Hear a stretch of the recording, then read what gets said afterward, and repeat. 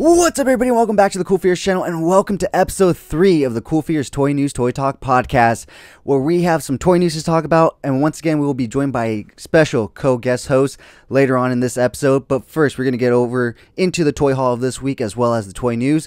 But first, if you're new, then welcome. This channel is all about cool action figures, analyzing them, hunting them, taking pics of them, and of course, playing with them. I upload new videos constantly throughout the week, so make sure you hit that bell icon so you stay notified when I do upload new videos. And if you haven't already, go ahead and hit that subscribe button, guys. It is a very small goal of mine to try to reach at least one new subscriber per new video that I put out. So please be my one new subscriber for this video. Thank you so much in advance. And if you do enjoy this video or any of my other ones, please remember to give it a thumbs up. It really helps the channel grow, and it lets me know you guys are enjoying the content that I put out.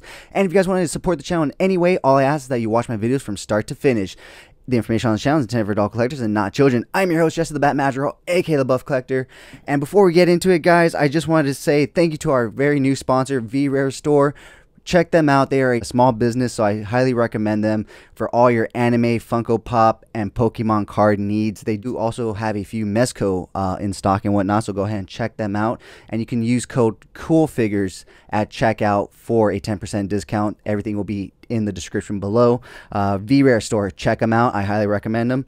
So with that being said, guys, we have some toy news, not too much this week, but some pretty fun toy news to go over.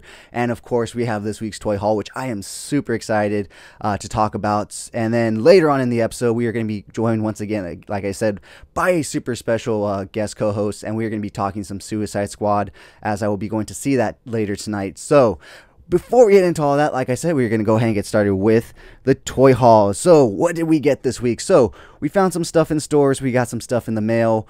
We went toy hunting looking essentially for the new McFarlane Batcycle and 1966 Batmobile. And in that hunt, we went ahead and actually acquired these new World of Halo figures. Now, like I said, I had no intentions of jumping into this line, but those clearance prices got me in, and when I reviewed them, I was very thoroughly impressed and surprised at the quality of them and how they looked and how great they are as action figures. And so I'm not going to collect anything and everything from that line, mainly the stuff that I'm connected to in terms of the Halo universe. Like I said, I grew up from Halo 1 to Halo 4, basically. More Halo 3, not so much 4, but it was around the time when I was growing up.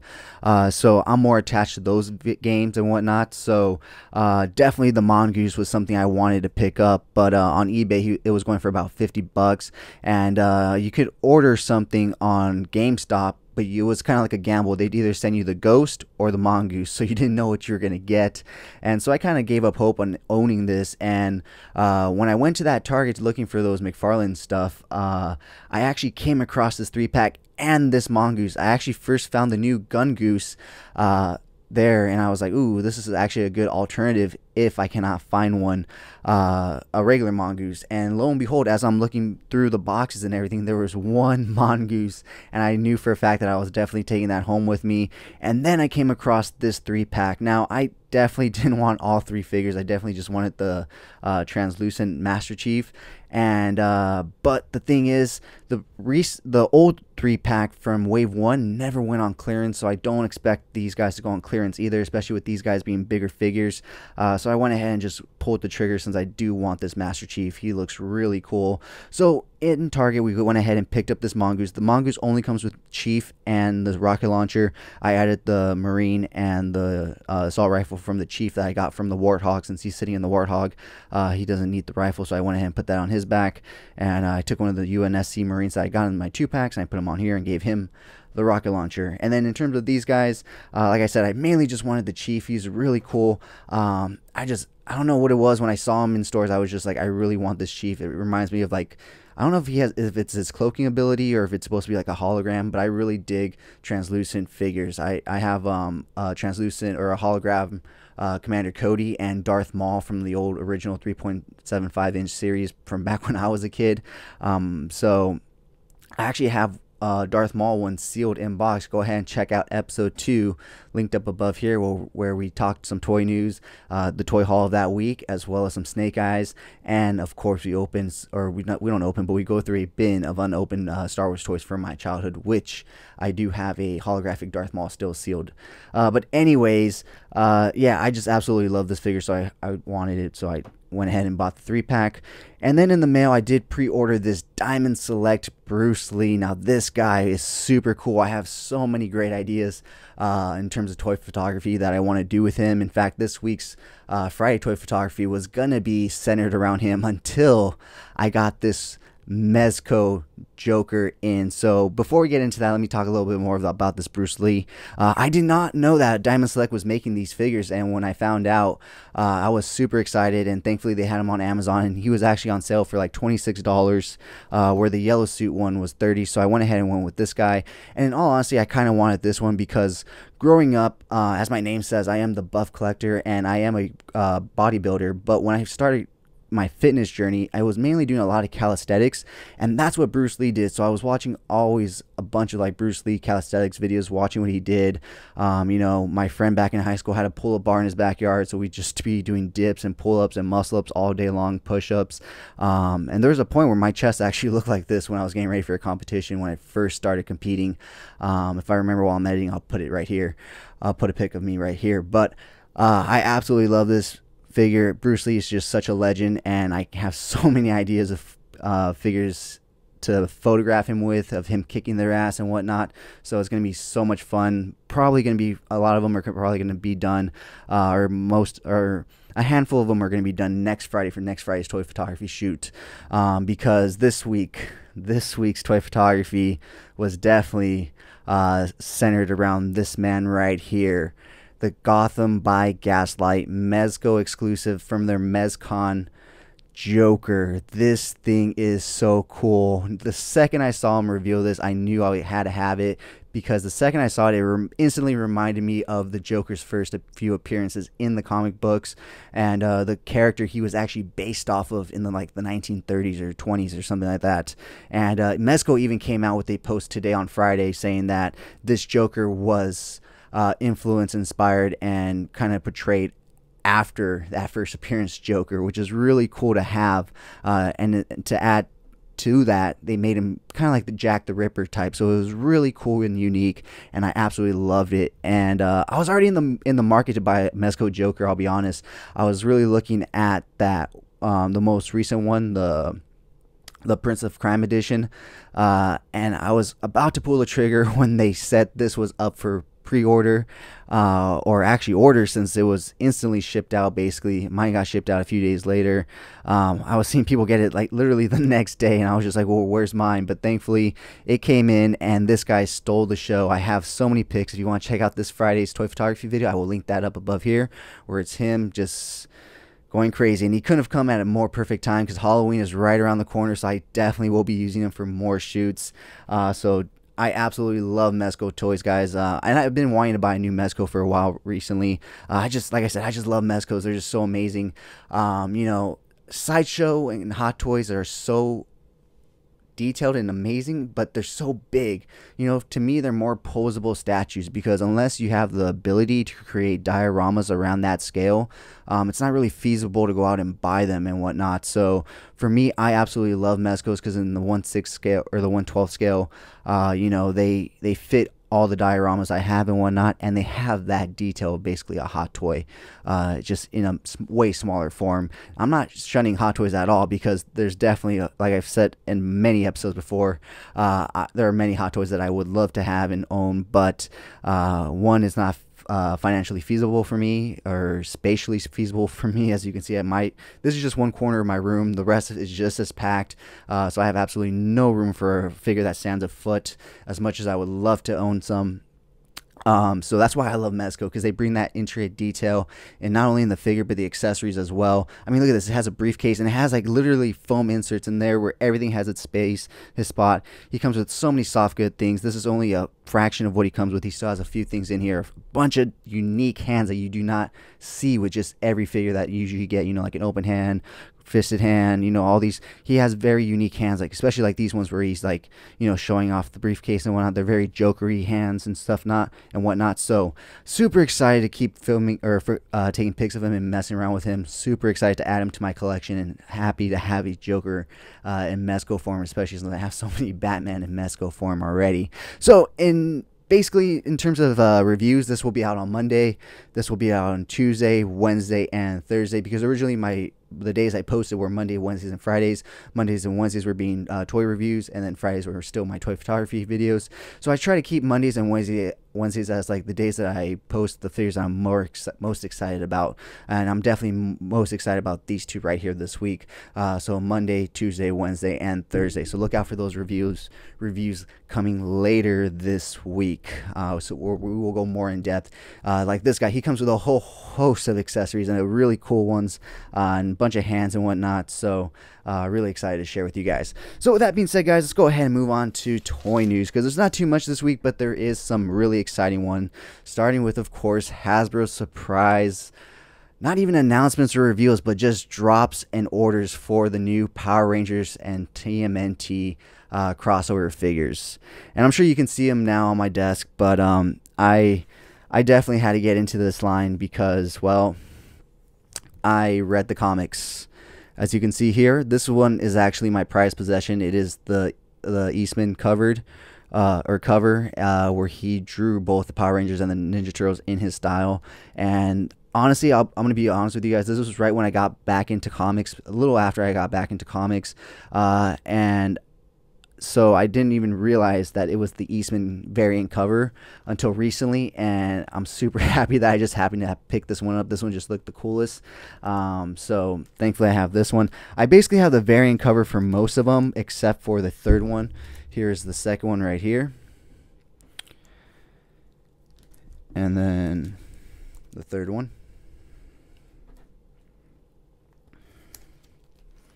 This one has to be my third favorite, and you'll see why my third soon. But this one's cool because, you know, you have the Ninja Turtles and then you have the Power Rangers all in the reflection of the sword.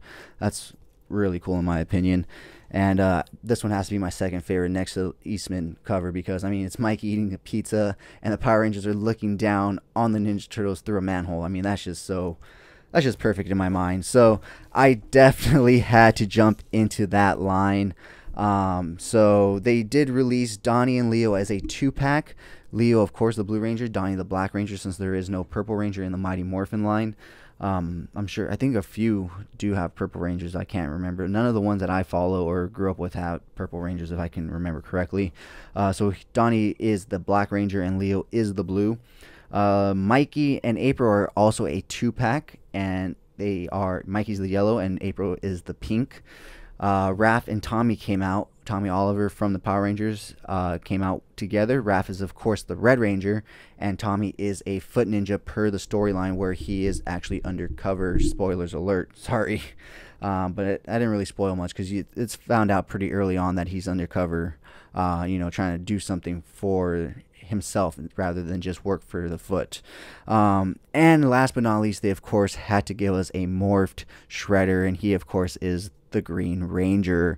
So I, of course, had to get all of these. I really hope we get the Power Rangers in their ninja uniforms. That'd be really cool as well. Although I really hope they wait about a year to do that, because all the 2-packs will run you about $52 a piece. The Shredder himself will run you about $32. And I highly recommend, I am not associated with Big Bad Toy Store. Once again, I am associated with V-Rare Store, but they do not carry these. But the more you shop at them, the more they can expand and grow and carry more stuff that you collect and other people collect as well. So shop V-Rare Store. But for the time being, I highly suggest Big Bad Toy Store for these figures because it is $4 flat rate shipping on Hasbro Pulse. I think one of these packs came out to about $87 for me. And then same thing with Entertainment Earth. It was about $87 with shipping and everything, and it was just ridiculous. And then I realized that they're coming out on Big Bag Toy Store for $4 flat rate shipping. So I went ahead and ordered all the packs at once from Big Bad Toy Store, and, you know, did the $4 flat rate shipping instead of the Expedient, and went ahead and canceled my pre-orders from Hasbro, canceled my pre-orders from Entertainment Earth because that was just ridiculous. $87. It's basically, you know, the amount I paid was almost, the $87 was almost like about a quarter or more of what I paid for all 4 things, or all three packs, or 2 packs, I'm sorry, from Big Bad Toy Store with shipping and everything. So I highly recommend, if you're going to be picking these up, go check out Big Bad Toy Store. Their shipping rates, $4 flat rate. Like I said, I have no association with them, but that was just the best deal that I found, and I want to share that with you guys. So moving on from that, they did release new pics of the Jurassic Park Amber Collection Muldoon figure. I will post them right here so you guys can check them out.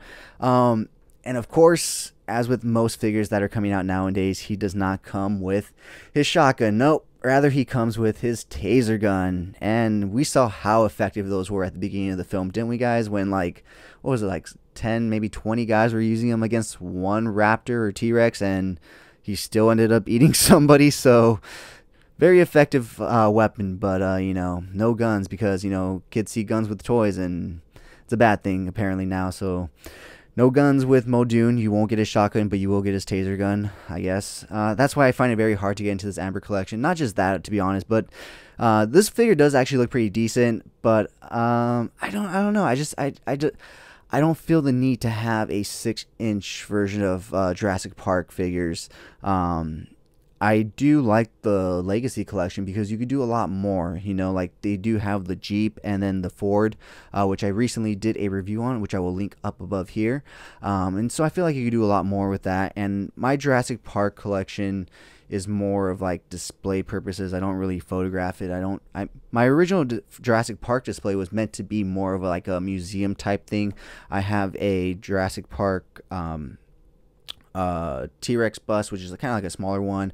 I have a raptor hook or claw, and then also like the little amber thing, the mosquito in the amber, and I had it all set up and looked like very, you know, presentable and very much like a museum and whatnot.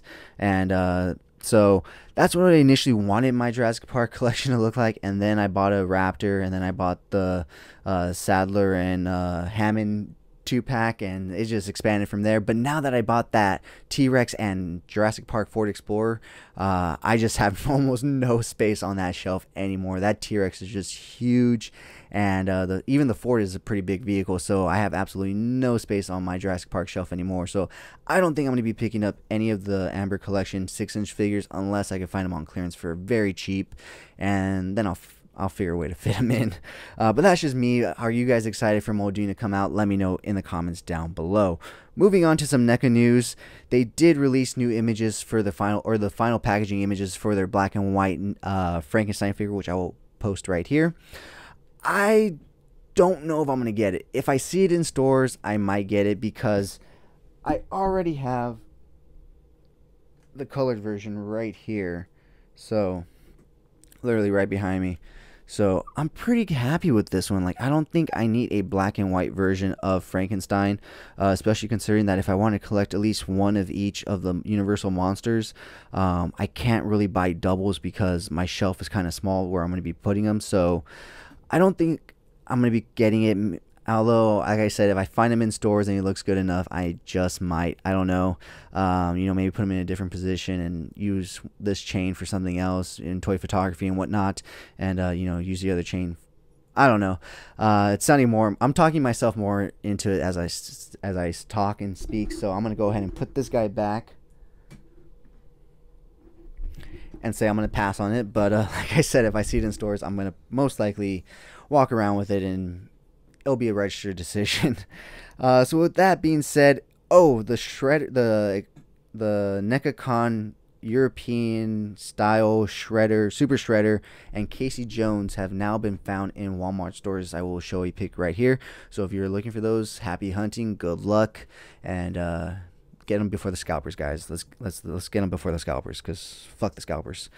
Talking about McFarlane, they did open their new McFarlane store where you could buy a bunch of stuff from their you know, catalog and whatnot, and they did unveil that big mega figure Bane that they were teasing and whatnot. I will show it here. It is just a box set of the 4 or 5 build-up figures. Let me see. You got Wonder Woman, Omega, Scarecrow, Batman. So it's the 4 figures, and then you get the Bane already built for you and whatnot. I guess he figured, you know, there was people were having difficulty putting it together. Let me just put it together for them. But I'm kind of happy that that's what it came out to be, because it's an easy pass for me. And like the Mad Hatter review says, easy passes are great because it saves the wallet. It doesn't hurt the wallet.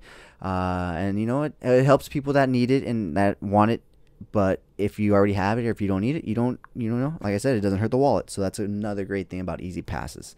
So with that being said, that's basically it for McFarlane this week. Surprisingly, they usually have a lot. But Hot Toys, like I said, I don't own any. I wish I did. I just can't feasibly financially, space wise.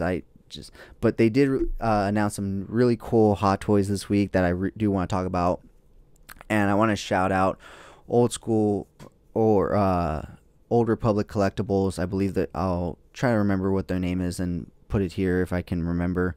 They posted a story and they're like, Hot Toys should make a final Mandalorian episode, Luke Skywalker with Grogu and crushed Dark Trooper.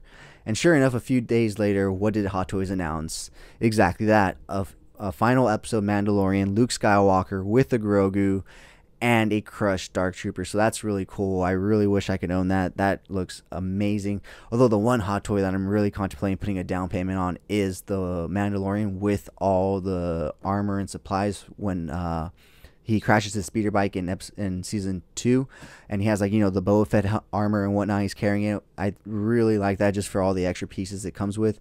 Also, as well as the Mandalorian, and Grogu, and also that Black Suit Superman and Nightmare Batman. Those may be the first hot toy figures I may put a deposit on if I can. But they did also announce an animated Clone Wars style Anakin and Obi-Wan, which is really cool. They look amazing. They look straight out of the cartoon. So another two that I would really there's a lot of things like I said, I want from Hot Toys and whatnot, but I just can't afford it, unfortunately. But if you can, are you guys excited for these releases? If you are, let me know. If you're going to be getting them, let me know. I mean, I'd be really excited to talk to you guys about that because, like I said, these things look amazing.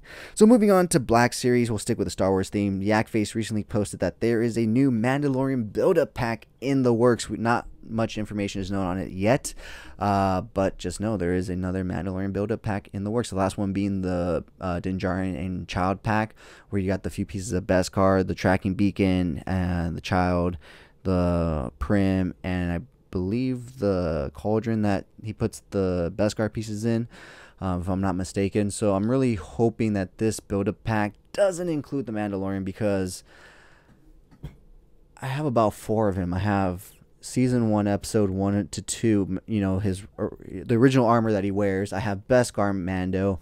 I have Credit Collection Mando. And then I also have the Carbonized Mando. So that's 4 Mandos. So even when Target put it back up for pre-order during their Geek Summer Celebration thing, I couldn't find myself putting in an order for it because I had so many Mandos. I was just like, what's the point of adding another Mandalorian just for those accessory pieces? So I went ahead. So I'm really hoping that this Mandalorian build-up pack has nothing to do with Mando. I'm hoping it's more of a Mandalorian, kind of like, or how we've gotten Casca Reeves and Bo-Katan so far. What if we get the guy Mandalorian as, like, the build-up pack, and he comes with a few other accessories like Beskar and whatnot? I think that'd be really cool. Maybe potentially what it would be, or potentially a Boba Fett from the Mandalorian. I don't know. That just popped in my mind right now. What if we got a Boba Fett? And the reason it's a build-up pack is because it comes with, like, I don't know, separate armor pieces that you can take off or put on. I don't know. That just popped in my mind right now. That's just a potential, because he does have a lot of stuff that he can come with. He can have, like, he can, I don't know. What do you guys think? What do you think the new Mandalorian build-up pack is going to be? You guys let me know down in the comments below. But with that being said, also G.I. Joe Snake Eyes figures are back up for pre-order at Target. If I'm gonna buy any of those figures, it would have to be Scarlet, and then maybe Snake Eyes, and then Storm Shadow and Baroness. But I really did like Scarlet as a character, and I feel like she was very, very underutilized as a character in the Snake Eyes movie, and which sucks because I know that movie didn't do too well, so I highly doubt they're going to continue that timeline and everything, so she's probably not going to get another shot at being Scarlet. And I think the actress did an amazing job. She really brought, what Scarlet is to the character. So I was really excited to see her team up with the rest of the Joe team and see, the dynamics between all that. And Snake Eyes as a character, you kind of just are kind of glad that the movie didn't do too well, because you kind of don't want that to be your Snake Eyes, in my opinion. So anyways, if you guys are interested in those figures, they are up for pre-order on Target.com, and they are expected to come out October 1st. So that is all the toy news, but before we go on to part 2 of this video, I do want to say that Bad Batch did announce a Season 2. I know this has nothing to do with toys. Well, it does kind of in a way, because probably means we're going to get more Star Wars toys in the future based off the Bad Batch series, especially Season 2. So what do you guys think? Are you guys excited for Season 2? Have you guys seen the season finale? I'm probably going to go watch that right now as soon as I'm done filming this, because I haven't seen it yet. So let me know down in the comments below, what do you think about Bad Batch Season 2? So with that being said, guys, thank you so much for joining me for the toy news and the toy haul of the week. We're going to go ahead and move on to part 2 of this week's Toy News Toy Talk episode with our special co-host, and we're going to talk some Suicide Squad and who knows what else we get into. So with that being said, guys, I'll see you guys in the next part. Alright guys, so welcome to part 2 of this week's Toy News Toy Talk podcast, and once again I have a special co-guest host with me where we are going to be talking the Suicide Squad. And once again I have with me my best friend Chris Brown. Hey, what's up guys? Glad to be here today. Sorry, I didn't mean to. No, you're good, you're good, man, you're good. I was going to say, first off, we're going to start with a non-spoiler review, and then we're going to move into spoilers, so we'll make sure it's clear before we go into spoiler territory, and I'll timestamp everything on the bottom in the description. So, first and foremost, non-spoiler, what was your thoughts on this movie? I thought it was pretty cool. I'm not going to lie, I thought it was pretty cool. Comparing it to the first one. Oh my god, dude. The first one is without a doubt the worst superhero movie ever made. I don't care who's fault it is. There are some people that actually really love it. Like, they don't just like it; they love that movie. You know what? If you do, like, that's awesome. Like, I shouldn't tell someone. I would never tell someone they shouldn't enjoy a movie, because a movie is a movie. Yeah. But I personally think it's terrible. You'd have to pay me to watch it. But even honestly, still, I'd be like, well, how much? I feel like I wasted I'd be like, how much? Even then, I feel like I wasted my time, because obviously it's not going to be a lot of money. So. Yeah, well, if you're asking someone to watch that movie, yeah. But yeah, same here. In all honesty, I wanted to hate this movie because that first one was so trash, and I was just thinking like, well, how can this be any better? But I thoroughly enjoyed it. It was a lot of fun. See? There was only maybe 1 or 2 points where I kind of like got lost, kind of like you were mentioning earlier on, where it kind of just slows down and whatnot, and I'm just it kind of pulled me out of it a bit. But for the most part, I was pretty much into it, and it was pretty nonstop for the most part. Yeah. So it was pretty great, and the way they handled the characters this time around and the storylines and everything was a lot better. You know, especially like, I guess it just goes to show when you give a director the reins to do whatever they want in a rated R movie, you actually can see the characters from the comic books brought to life. Yeah, I feel like DC was trying to play too safe after the Josh Whedon Justice League. Yeah. Because if you watch Birds of Prey, it's a very safe movie. I personally haven't seen Birds of Prey. I haven't seen it either, but think about it. If you watch the trailer, when she's doing all her action scenes, she hardly's ever killing anybody. Where here, when Harley's in an action scene, she's in a fucking action scene. She's actually like murdering people. She's doing stuff that you would expect her to do from the comic books, from the TV show, from all these other properties, because she's the Joker's girlfriend. So you know what I mean. So like, she actually looks like Harley from the comics in this movie. Whereas, that's what turned me off from Birds of Prey the most part is that it didn't look like a hardcore DC film. It looked like it was trying to cater to a wider audience. And that's just not what DC characters are, in my opinion. They're dark, they're gritty, they're violent, and when you go away from that, you kind of just turn off a lot of the original, fans. If I wanted something happy and joyful and go lucky, I'd go to a Marvel film. Let's be honest. And DC needs to stop trying to copy Marvel. They're not Marvel, They are a dark and gritty, more of a dark and gritty property franchise, and they need to stick with that. And really look at the Snyder Cut. Look how much people love that. Yeah, exactly. And even this one, it had a dark and gritty tone because most of the humor in it was pretty fucking dark. Yeah. It was pretty dark humor. You were kind of like laughing at the fucking way they died and stuff, and you're just like, should I be laughing at this? Exactly. The first, of course, I'm literally Warner Brothers, without spoiling it, basically went to James Gunn with a bunch of money I said do whatever the fuck you want. You want to make a movie, and that's essentially the most you can say about it without, like, you know, trying to tell anyone any story details, because that was literally someone who wanted to make a movie, and they made it, and man, that it was a silly movie for sure, in a good way. Well, that's what I'm saying. Like, but the majority of the humor was pretty dark. No, it was. Yeah. You know what I mean? Like, even just from the opening scene, like, well, we'll talk about that more in depth in a bit, but just from the opening scene, all the humor you get from the opening scene is pretty fucking dark. Like, imagine Deadpool without the jokes, in a sense. Yeah, it's more like situational just, dark humor. Like, in terms of just, like, overall, like, the way the movie's treated, just, like, gore, like, blood, you know, just total cussing, like adult jokes. It's a rated R movie. It's literally a rated R movie that you should not take children to. Like, of course there was, you know, jokes in the movie, but, like, you know what I mean? But the majority, Deadpool's way out there in terms of jokes. You know, too many. Like, but Deadpool 1 was a good amount of jokes, and they were good quality. But Deadpool 2 is when it really downgraded to, like, middle school kind of humor, like haha, hee hee. Yeah, no, yeah, none of the stuff like that in Suicide Squad, for sure. It was a good movie. So all in all, before we get into spoilers, what would you rate the movie? Did you enjoy it?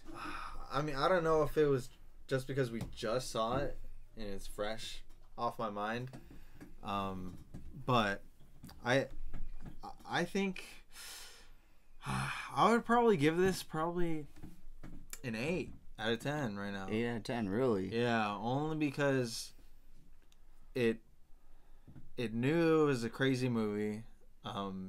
It didn't take itself too seriously. Okay, so let me ask you this. What were the flaws that you found in it? Obviously, since you were docking it 2 points, what are the flaws that you can talk about without spoiling anything? I almost gave it like a 7.5, but I give it an 8 without spoiling anything. It did get little disjointed at times, I feel like. Okay, I can agree with that. I feel like some parts, it kind of loses you at some parts. Something's happening, and it's just like out of place, and you're then just boom, like rewind, kind of. Oh, like, okay. And then there's other parts too. We'll go into that more on the spoiler, but okay, I get what you're. I get exactly what you're saying. Little disjointed for me, and a little bit parts that maybe it was just me, but they weren't as clear to me until like the scene was kind of like already played out. Okay, but I get what you're saying. I don't know if that was like intentional, but I feel like I don't know. Like, I'll go over it in spoilers, but it felt like it was kind of disjointed, a little disjointed, a little bit, like towards the middle of the movie. It's a little disjointed, but the beginning and the whole movie's good. But it's just a couple parts in the middle. Okay, so all in all, you said 8 out of 10. 8 out of 10. It knows what it is. Good action, good violence. It's funny when it needs to be. It's what you go to the movies for, and I definitely Blu-ray worthy. Really? Yeah, definitely. All right. Well, hopefully we get a Blu-ray release since it's actually on HBO Max. Knowing nowadays, it's probably gonna be next week, for all I know. Right. Yeah, it's already on HBO Max. We could already rewatch it right now. We can rewatch it while we're making this video. Literally, you can pull the movie up right now. You could watch the movie in the movie. You technically could, and nobody would say anything. If I was bored inside the theater, I could have just skipped to the end on my phone. You really could been like, oh look, this happens. You just like showed everybody inside the theater. Like, hey guys, this is coming up. Stay tuned. Yeah, you see somebody. Hey, you see somebody getting up to go to the bathroom. You're like, hey, sit back down. Hey, you're not gonna want to miss this. They're about to win. They'll come back. Look at this part. Come on, man. This guy. Oh man.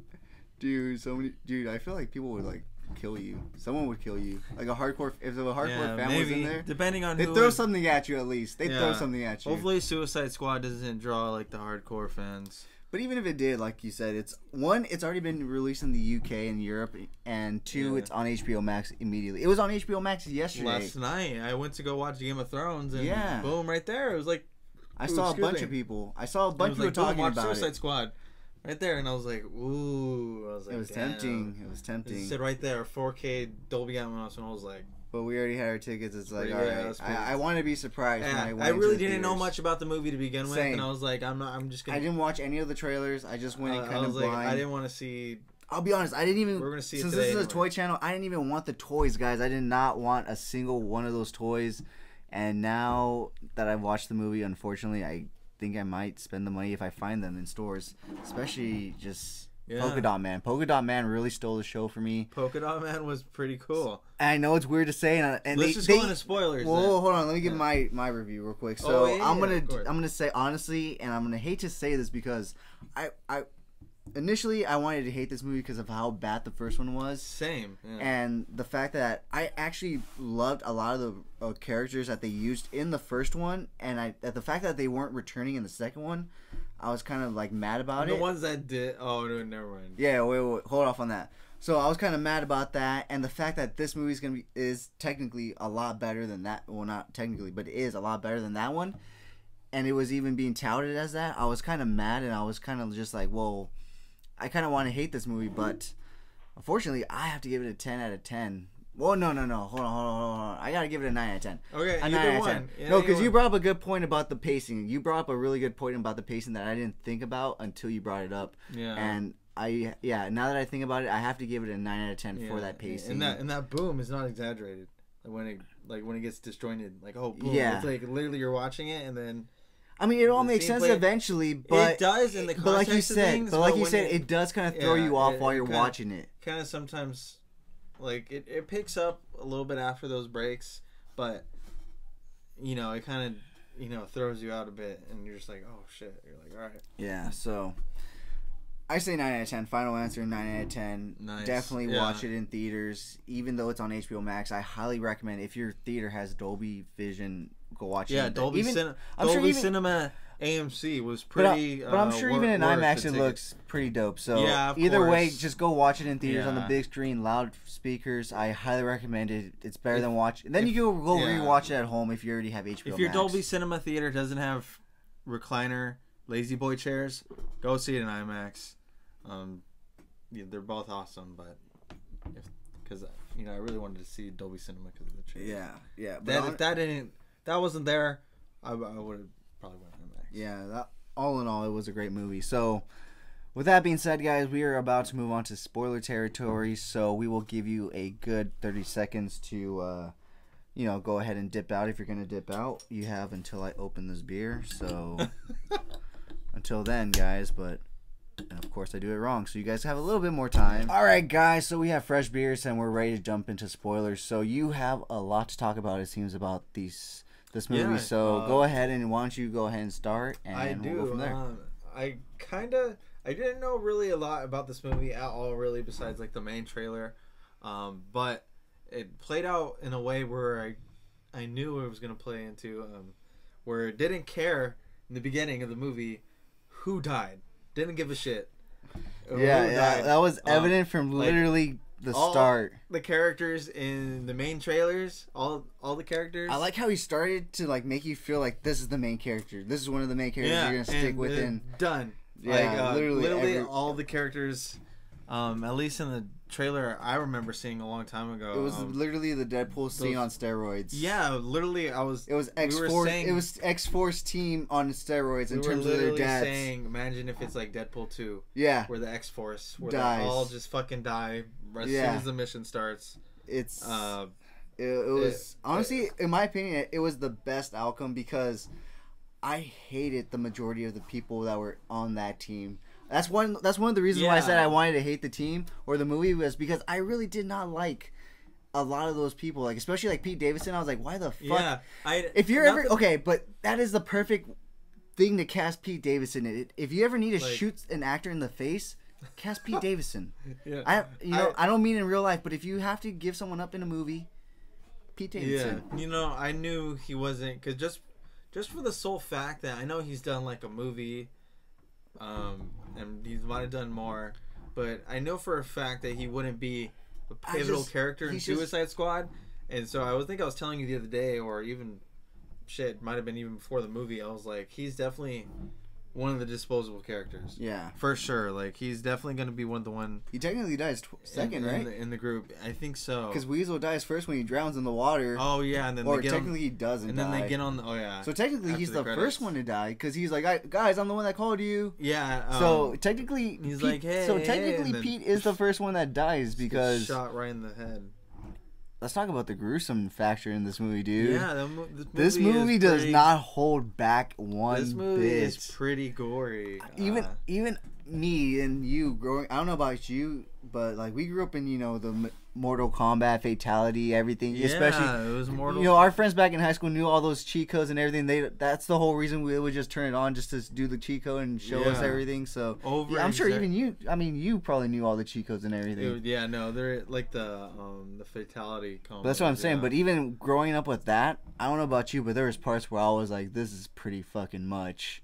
I was like, I might need to look away. And I like horror films. I like slasher horror films. It was definitely over exaggerated gore. If anyone, I know a lot of people. It was kind of like Quentin Tarantino style gore, where it was like over exaggerated. Like if someone got shot. Fit. Yeah, that's what I'm saying. It was perfect. When someone got shot, but that's what I'm blood saying. Would explode. That's what I'm saying. The majority of it was like dark ass humor.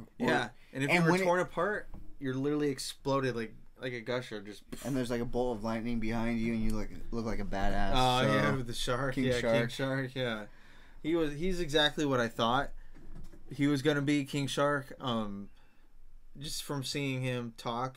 From like the trailer, I knew exactly what he was gonna be. Especially adding Sylvester Stallone, I knew he was like, oh, he's Groot Shark. Essentially, yeah. he's only gonna know a couple of phrases and sentences, or at least whatever. He knows more than fucking Groot, though. All he says, he's gonna be. Dude, I mean, that's got to be the biggest scam to get paid all the money that Vin Diesel gets paid to say I am Groot. That has to be the biggest scam. Like, I mean. Sylvester probably fought for like something to say so that he doesn't have to say all those lines. Yeah. He's like, well, Groot doesn't say all this. It's funny because I saw a video on YouTube where it was the press tour for Suicide Squad and Sylvester Stallone was there. Mm-hmm. And I was like thinking to myself, like, how much... I'm not saying maybe it was... Okay, like, it had been not too hard. But, like... I was literally sounded like it literally sounded like Stallone, you can tell it's him, but I was just funny. It was just funny. I could just imagine him in a studio, somewhere completely different, and then just saying a couple lines. Wait, because who plays Groot? Vin Diesel. Exactly, and it doesn't even sound like Vin Diesel. Where here, it literally Bradley sounds. Cooper's Rocket Raccoon, and you don't honestly never even see him at any. Yeah, that's true. He acts like he isn't Rocket Raccoon, really. He's so fucking rich. He doesn't. Yeah, he doesn't even. He's like, dude, I do this for fucking fun. Yeah. He doesn't even do the motion capture. The guy that plays Weasel, James Gunn's brother, does. Yeah, I was gonna say he just literally does the voice, like he's literally just the voice. And that's what I'm saying. Yeah. That's what I'm saying. He's so good, really good. He's so rich. He literally does this for fun. Yeah. Is he ever at the premieres? Because he's in a lot. I don't know. Guardians 1 and 2. He's in Endgame, Avengers Infinity War, Endgame, and he talks the whole time. He just grabs cash and walks away and goes home and lives his life. For real. He's just like, you don't need to know. Honestly, have you even heard much about him? No, because he just takes his money and goes home and lives his life. Literally just takes his money, load of cash and out. Dude, he's fucking crazy. He's one of those people that are just so rich that he doesn't even care to be known as a superhero anymore. Yeah, he's Rocket Raccoon. That's fucking cool. But not just that, but he has so many other things. He has The Hangover, American Sniper. So he has a lot of. He did that. I know it's probably the most basic title, but. The one with Lady Gaga, The A Star Is Born, right? Yeah. So so that's what I'm saying. So that's what I'm saying. He has so many big movie roles and titles under his belt that the fact that he's Rocket Raccoon. Oh, dude, he's probably invested in so many things. So like, that's what I'm saying. The fact that he's Rocket Raccoon, he probably just does it for fun and to collect that fat Marvel check. That would be sick to be Rocky Raccoon, dude. It'd be sick to be any superhero in the Marvel universe. For or real. DCEU at this point, because it's actually on the up and up. Dude, for a while, I was like, I might not want to be on a DC film. There's no reason why I couldn't be Groot. Here, don't listen to this. Don't listen to this blasphemy. I could literally say I am Groot in the microphone, deep voice.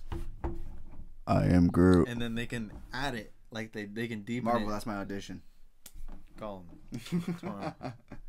But, anyways, we veered off, but we should go back to Suicide Squad. Yeah. But in Suicide Squad. Okay, who was your favorite character in Suicide Squad? And why? And why? Let me think. I'm tied between two, and I didn't think I was gonna like either one. Oh man. Actually, I'm tied I'm tied between two that I like from the movie, but one that I knew for a fact that I was gonna like. Okay. Who's Idris Elba's character again? Bloodsport. Bloodsport. I always want to call him Deadshot.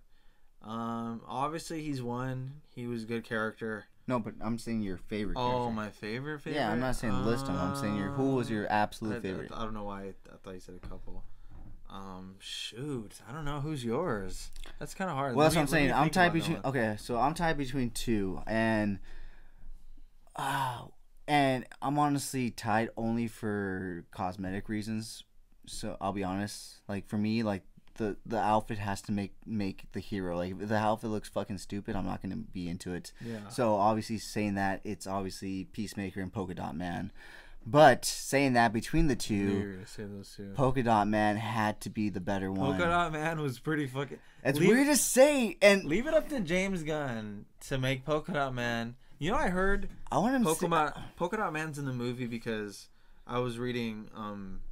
that because he literally looked up stupid DC characters. It was probably between it was probably between three characters. I'll tell you the three characters it was between: Polka Dot Man, Kite Man, and the Condiment King. I guarantee you he had the choice. I guarantee you when he looked up that search, those three were the villains that popped up, and he was like, I know for a fact in his notebook he has all three written. He Condiment. Condiment King was probably right there. It was neck and neck, and he was like, how can I make the condiments a weapon versus Literally, how can I make the polka dots a weapon? It would all look silly until he shoots it and it's like acid. And they like fucking basically like Polka Dot Man. Dude, it like was. Polka Dot Man, it's like all silly and shit. Oh, Polka Dot Man. Holy shit, he could have. It's like mustard and ketchup. People. Yeah. That could have actually come and help and like handy for some of their mission parts. Leave it up to James Gunn to actually make me care about Polka Dot Man. I mean, I want a polka dot action figure now. He's the guy who got us to like a tree and a talking raccoon. Well, I mean, the talking raccoon was a given because he people were always gonna think he's a cute talking raccoon. You never know though. It could just come off as dumb sometime. Like not when you have Bradley when Cooper you're mixing it in with live action like that. Like it easily could have come off as dumb. I feel like Groot is more of an accomplishment because it's literally a talking tree that literally says 2 or 3 words. I am Groot. Like that, I feel like that's more of an accomplishment. At least Rocky Raccoon has a personality. He can form complete sentences. He can be a person. Regardless, he got people to be sad when a tree died. You know what I mean? I'll give him that because I did really enjoy Guardians 1. Guardians 2, I still to this day I hate Guardians 2. There's nothing... I like both Guardians. I hate Guardians 2. Guardians 2 to me is from definitely the opening. A step dude, down. I'm sorry, I will never get off this case, but I know from the opening when they follow Baby Groot dancing over them getting down with a giant alien, I'd rather see him get down with a giant alien than. I understand. Like that was such a money ploy. That was such a here's some Ewoks. But I think that's exactly. Knowing James Gunn, especially after watching Suicide Squad, I feel like that's exactly what he wanted to do. Like, oh yeah, we're gonna like. But it was just. Groot? But in my opinion, it was just. But regardless, look at this motherfucker. But regardless, in my opinion, I think that was the wrong decision. I mean, if he was dancing around and they were like, in the ship, I feel like. You know what sucks about stuff like that is like. Most fans probably didn't like it. Like at least people who listen, I can make it better. So the general audience, they loved it. Eats that shit up. That's what makes. That's why they did it. Guardians 2 made like $1 billion. But look, this is how it could have been better. They got down with the giant alien that we saw the action, And then they go back to the ship, and they're like cleaning shit off of them. They're like, "What the fuck?" and all this. And Wait, which are we Guardians talking about? 2, Guardians 2. Yeah. Like when Groot's dancing around. So they get down with the giant alien and they blow it up. Yeah. And let's say they get covered in shit, and then all of a sudden they're on the ship and they're like cleaning themselves off, and then that's when Baby Groot's dancing. Like that would be like I would have accepted that. That would have been like okay, that's fine. But the fact that they chose to show like, a Baby Groot, or maybe like they show the fight, and then when they're done fighting and everything, they turn around and like it's just like Baby Groot, just like yeah. See, like that's totally acceptable. I would have been, but the fact that they chose to literally just focus on him while they're getting down, and then Gamorre's all like fighting, and then she's like, "Hi, Groot." It's like, it's I just can like, see how what you the don't fuck like are you it. doing? I would obviously But then prefer also the just full the fight, but it doesn't. But not just that, but also the bother me, full right? storyline. I feel like the most of the storyline is just talking. They're They're just talking. Ego's just fucking talking. I would say the movie. His name fits him. He's just talking about himself the whole movie. The movie is a little too long. I would say maybe. But just the fact that Ego just like talks about himself the whole entire movie, it makes sense. His name's Ego. His name's Ego. Yeah. Well, I know that, but it's just like. No, I get it. I mean, if it, yeah, Guardians 1 was so full of action, and Guardians 2 was like, here's some action, here's some long dialogue. Guardians 1 is so good. Guardians 2 felt like Phantom Menace, but without the appeal and nostalgia of Phantom Menace. Like So now good. watching back, Phantom Menace is actually a really brilliant film, but I cannot rewatch Guardians 2 and say that same thing. Guardians 2 I like, but I have it on Blu-ray, but both of them, but it's definitely not as good as the first one. Guardians 1 is definitely my top. It's not the top, but it's definitely my top list of best MCU movies.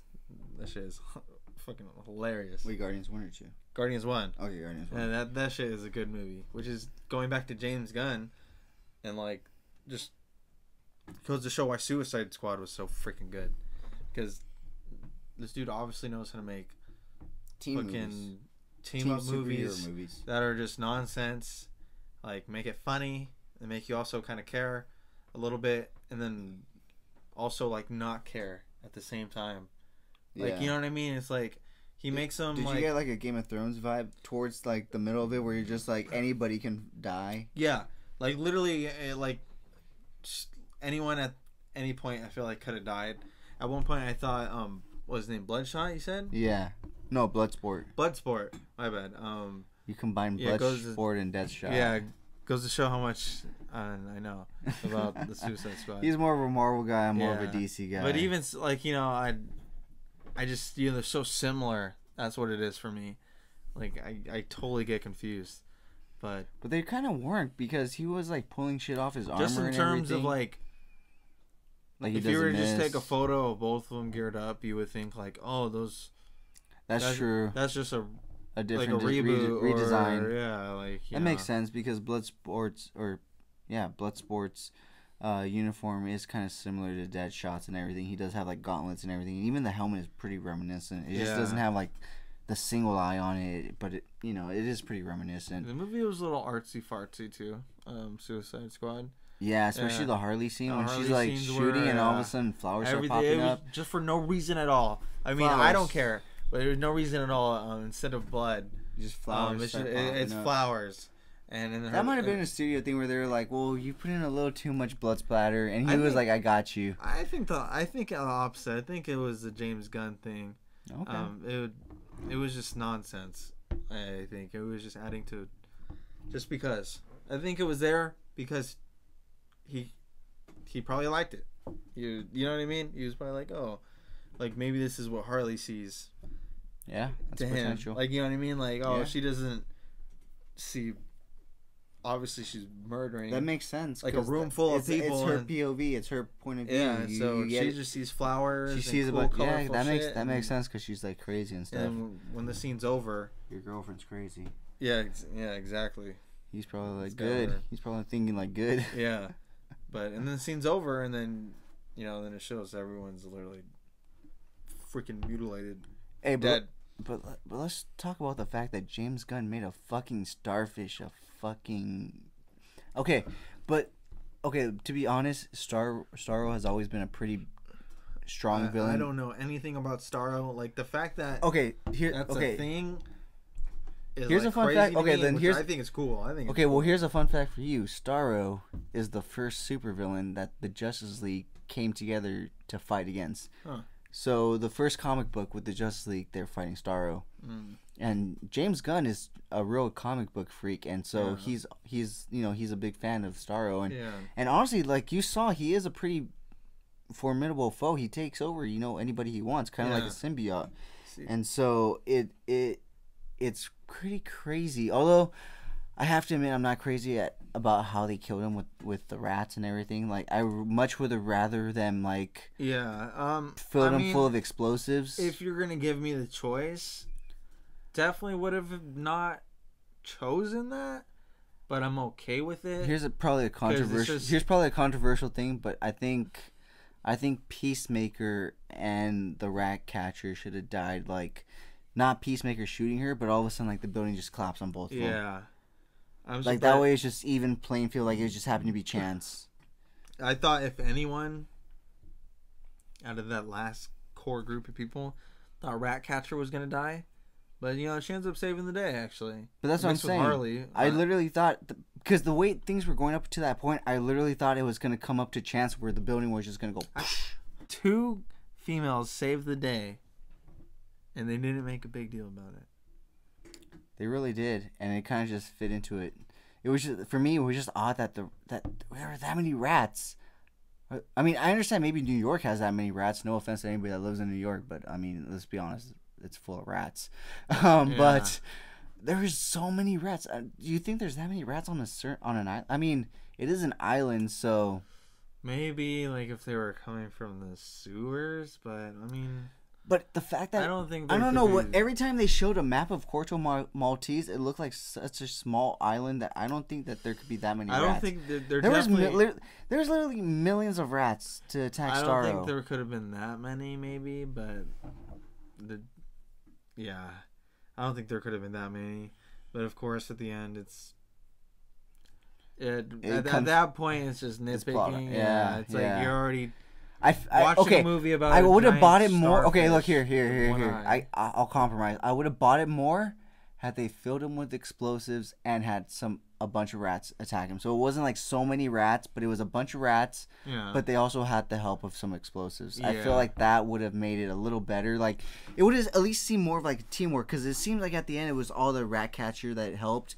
Where I feel like if they would have filled him with explosives and the rats would have come, it would have been more of a team effort, and it would have been like, okay, they came united and defeated Starro. I mean, they did in a way, because Harley comes and stabs him in the eye. I was going to say Harley really saves the day, but what if Harley came and stabbed, the rats came up, and like Bloodsport found a way to like, remember how when Starro was walking, he had like slits in his arms and everything? Yeah. Like, what if Bloodsport found a way to like get explosives in those slits, and it like exploded while the rats were trying to eat it alive? Yeah. So it was like Bloodsport did something, Harley did something, and the rat catcher did something. I was gonna say the Rat King, but that's Ninja Turtles, guys. Yeah, Rat Catcher 2. Ratcatcher 2, but no, because like in the Ninja Turtles, there's a person called the Rat King. So I was about to say the Rat King, but it was the Ratcatcher. I probably did say the Rat King a few times back previously while we were talking. I don't know, but I feel like that would have been better. But regardless, for me it was just like there were so many rats. Like it wasn't even the fact that it was the Ratcatcher that did it. It was just so many there's that many rats on an island. Yeah. For me, that's what I'm saying. Like if it was like a combination of rats, explosives, and Harley, if it was a combination of all three of them, then I would have been like, all right, I believe it. But the fact that there were that many rats, like there's that many fucking rats on an island. Yeah, I think. Let me see. I think my favorite character might have been. Oh, we're back to that. Yeah, because I was. All right, guys, we rounded back to his favorite character. My bad. I know it was just super random, but I was like just thinking about the cast overall, and I know it's terrible for what I'm about to say too, because what was his name? Bloodsport. Yeah. I think he would probably. I think he might have been my favorite character of the squad. Really? Yeah, next to possibly. It's hard for me. I would say my top. Okay, I'll give you my top 3. Okay. Bloodsport. Peacemaker. it's between Polka Dot Man and Harley, because she has a lot of screen time. And she does good at the character, so that's what I'm saying. Like, I thoroughly enjoyed her action scenes. Like, she fucked shit up. She fucked shit up in some of those scenes. Comparing her in this to the 2016 Suicide Squad, dude, so different. And the stakes are, the type of movie it is just so different. Night and day. Harley saves the day by killing a giant starfish. By stabbing it in the eye. One-eyed starfish, and the first one, it's just, her with a baseball bat hitting, like the mindless zombie. It's just crazy. Like, that's true. Movies are so different. It's incredible how the lack of a studio interference can make a movie great. Yeah. Like, oh my god. Like, I don't know if it was. I know a couple people at least have to be different, but you think Sony would have who was calling the shots back then? But think about it. Right now, you think studios would have learned from Sony's mistake in Spider-Man 3?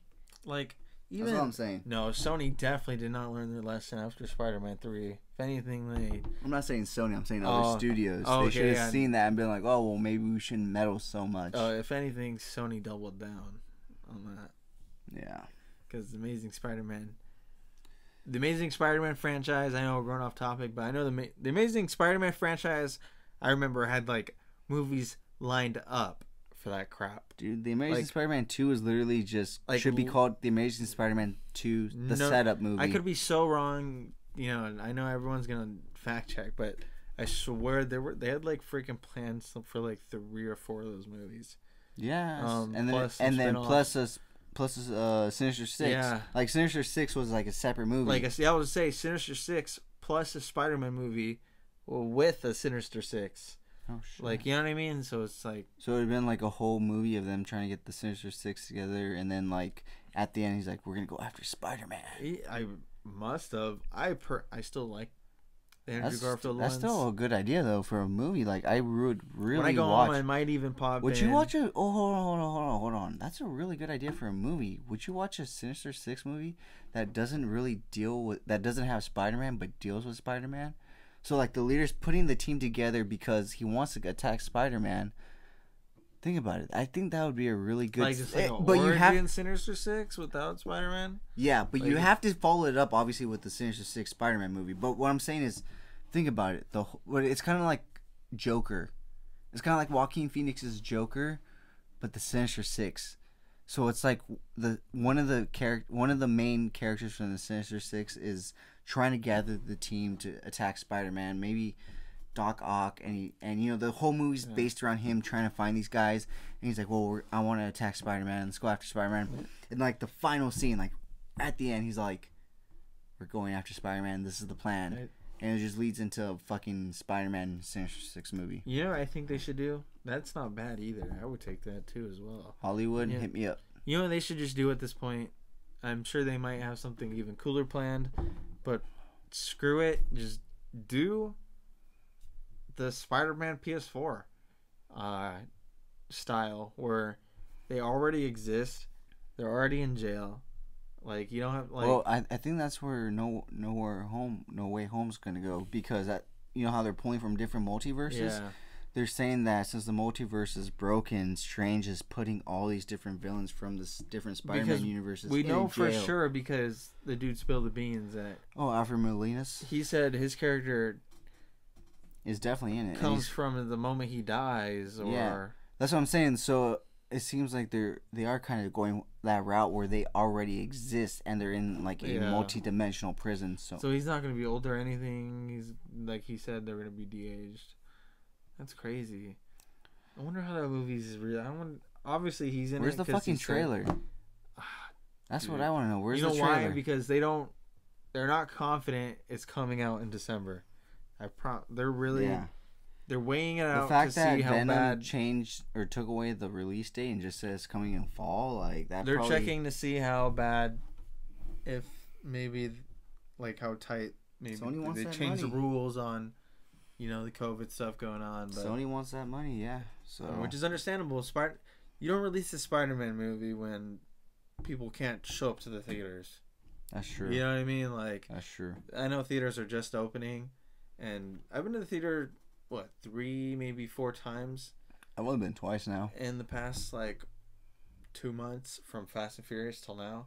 Yeah. But most of the theaters were sold out in the ones I've been to. So it was kind of packed tonight, wasn't it? Yeah, it was. Yeah. By the time we bought our seats, they were kind of, being phased out. But to be honest, our seats weren't too bad. I felt we had good seats still. I think it's just the whole side. The whole middle row, the whole middle section was taken. The middle section. Most of the theater was sold out. We just got a good, semi, off-center middle seats. Yeah. But it was sold. Most theaters showings I've been to have been nearly sold out. From Fast and Furious, Black Widow. I think that's what I've seen. And Snake Eyes and then Suicide Squad. Yeah, Snake Eyes, was that almost? Man, if it was, that's people just wanting to go to the movie theater.